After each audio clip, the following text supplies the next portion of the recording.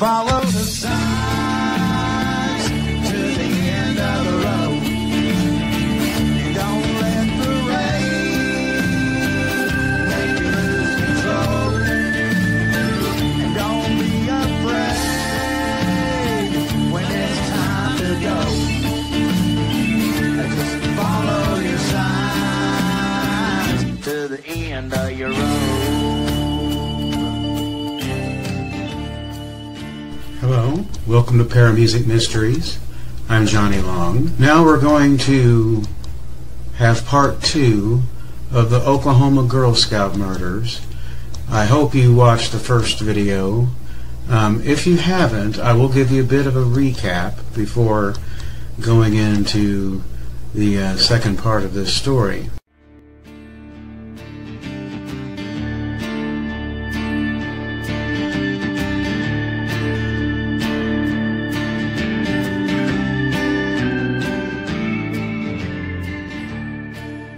In the early morning hours between June 12th and 13th, 3 little girls attending Camp Scott in Locust Grove, Oklahoma, would be found murdered June 13th at 6 a.m. by camp counselor Carla Wilhite. Now, unfortunately, before the arrival of authorities, the crime scene had been tampered with, unintentionally of course. During the discoveries of the bodies, there would be first the discovery of Doris Denise Milner, age 10, by Carla Wilhite. Then, as the other counselors came to the scene, the bodies of Lori Lee Farmer and Michelle Gousset would also be found. But they would not be found in the same condition as Doris Denise Milner, the only one that had clearly been raped and strangled. Lori Lee Farmer and Michelle Gousset, although it is believed that they were molested in some way, possibly raped, both of them were beaten but not strangled, and were probably dead quite a while before Doris Denise Milner. State Trooper Harold Berry would arrive on the scene, and as soon as he was aware that he was dealing with a triple homicide, he immediately stopped anyone from contaminating the scene any further and secured the immediate area as best he could, while busloads of children were being evacuated off of the Camp Scott property. Now, after interviewing all the witnesses, a list was made of known sex offenders in the area of Locust Grove, and one name became most prominent, and that was Gene Leroy Hart. He was a convicted rapist who had escaped from the Mays County Jail about 4 years previous. There were other names that were looked at, but Hart's crimes seemed very reflective of many of the things that happened at Camp Scott.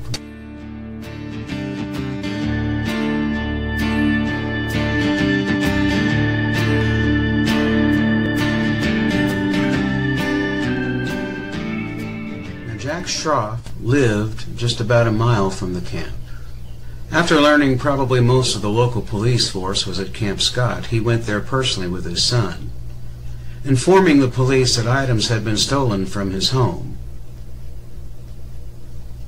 This was probably a mistake on Schroff's part, being that law enforcement had at that point learned that it was very common for the perpetrator to return to the scene of a crime. Items that he reported stolen were found at Camp Scott, including black duct tape and nylon rope. Now, Schroff would be interrogated and finally submitted to a polygraph test, which he passed. Between his alibi and passing the polygraph test, Schroff was cleared of any wrongdoing. Unfortunately, for a few days after word leaked that Schroff was being interrogated, rumors began to circulate that the perpetrator had been found. The OSBI and the Sheriff's Department had to publicly exonerate Jack Schroff.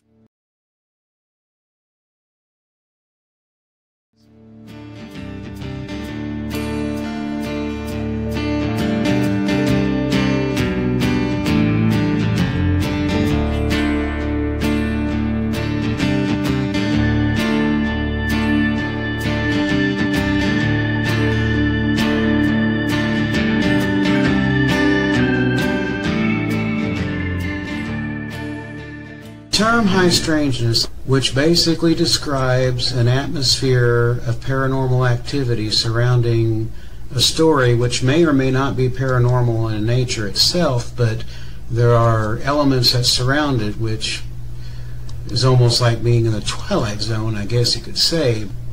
But there's also a human element to this story which I will briefly touch upon and give you a sense of who was involved and how certain attitudes came into play. So, let us look at the key players in the search for Gene Leroy Hart. Mayes County Sheriff Glenn Weaver was perhaps the strongest advocate for Hart being the prime suspect in the murders at Camp Scott.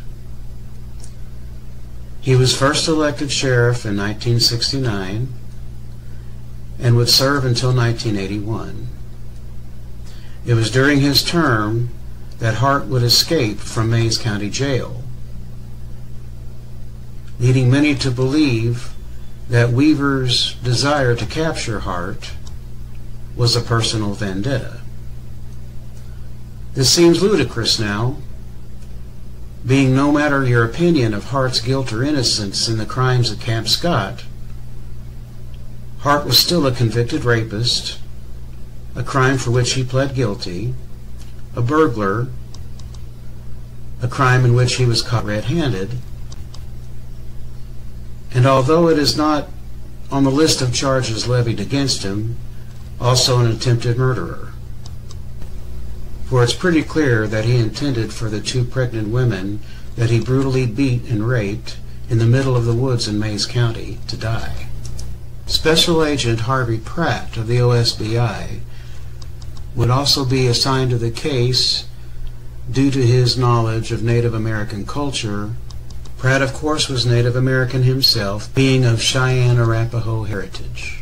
Now, much of Pratt's experience with the case can be further examined by watching the documentary Someone Cry for the Children, where he talks extensively about his use of Native American traditions in looking for Hart. And speaking of the book Someone Cry for the Children, I do highly recommend that you read the book or watch the documentary, co-authored by Mike and Dick Wilkerson, who were also OSBI agents involved in the search for Hart. And there is also Crying Wolf, an authentic Native American medicine man who was also recruited by the OSBI. It is said that he agreed to do so only under the agreement that the magic that he used would be used to find Hart, to bring him to justice, not to determine his guilt or innocence. And on the other side of this fence is Sam Pigeon, with whom Hart would eventually be found when he was captured. It is also rumored Pigeon was teaching Hart ways of medicine. It would also be announced that 2 tracking dogs were being brought in. The press started calling them the Wonder Dogs. But from this moment on, this is where the high strangeness really begins.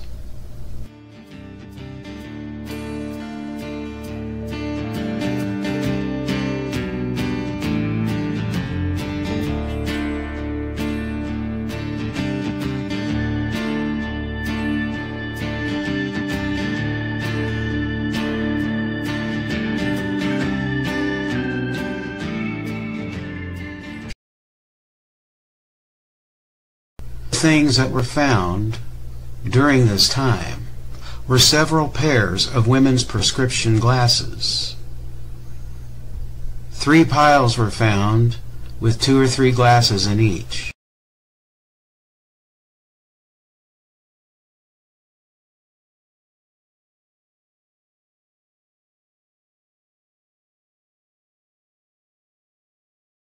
Word had reached officers on the field that a curse had been placed on the dogs by a powerful Cherokee medicine man, and that both of them would die soon. One thing that fascinates me the most about this is the fact these stories do not just come from urban legends that have come out over the years. These are stories that come from people in the OSBI. And there's never been, as far as I can tell, any denials that these stories happened. The dogs began to display some odd behavior. For one, in an open field they were tracking something, but the trail would end abruptly and the dogs would jump around and bark as if whatever they were tracking had suddenly taken flight. Now, the only way to explain this behavior would be if they were tracking a bird on the ground and the bird decided to fly away. But of course, the scent that these dogs were given was not a bird. It is also stated that there were no trees surrounding the area in question. But what would happen to these dogs next truly defies the imagination. On the 18th of June, one would die of heat exhaustion, and the following day, the other one would run into traffic and be hit by a car. And now we come to one of the more interesting characters, District Attorney Sid Wise. Now, Wise would announce at this point in a press conference that there were no suspects. But Sheriff Weaver would announce that there was one suspect. And the OSBI would announce that there were 3 suspects. But I think as far as the Mayes County Sheriff's Department is concerned, Gene Leroy Hart was their #1 suspect. And the OSBI also considered the homeless man named Mike and one who is only referred to as the Indian or Native American hitchhiker. Sheriff Weaver would also announce that a murder weapon had been found. District Attorney Sid Wise would contradict this, saying basically that Weaver was mistaken. However, on the very next day, Sid Wise was forced to make a complete turnaround by announcing that there were several suspects and there was a mountain of evidence.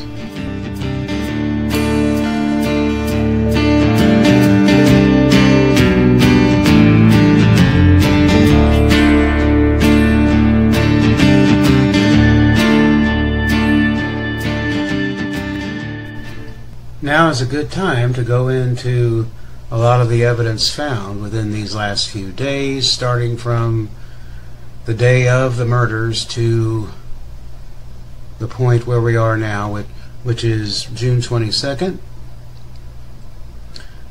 3 piles of eyeglasses that were found, bloody shoe prints in tent number 8, which were airlifted to a crime lab. The flashlight modified by plastic being put over the lens and a small hole cut in the center to help reduce the glare that comes from the flashlight, most likely to keep whoever was using it from being seen as well at night. Now, the flashlight also had newspaper stuffed inside next to the battery, probably to keep it in place, because as I remember, these big flashlights seem to have a problem with when the battery would shift around inside, it would flicker off and on. It seems that this was a way of stopping that. What was purported to be the murder weapon was said to have had several fingerprints on it, which at this point were also being tested along with some other possible prints.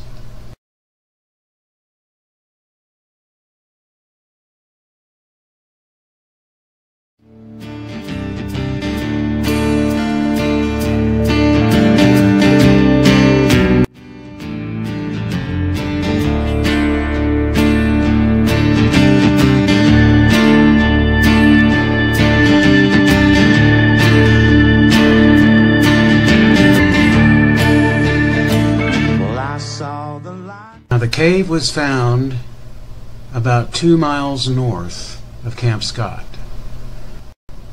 It even has this note scrawled on the wall.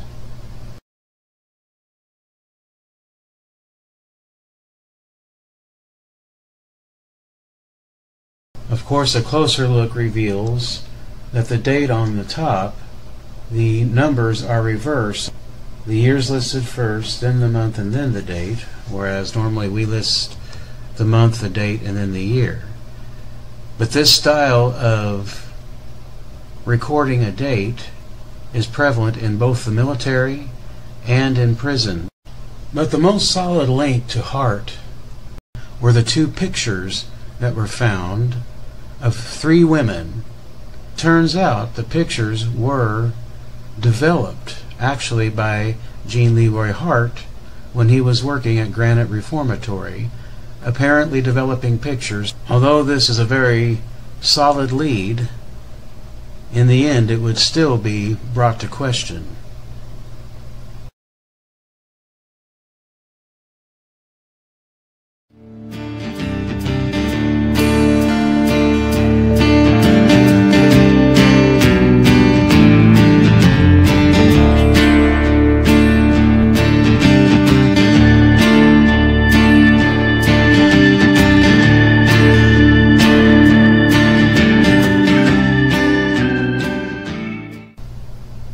On the 30th of June, Hart's mother, Ella Mae Buckskin, tells the press that she's being harassed by law enforcement. She also accuses Sheriff Weaver of planting the photographs found in the cave. Weaver has to have a suspect, so he blames her son. These accusations turn out to be far more important in the story.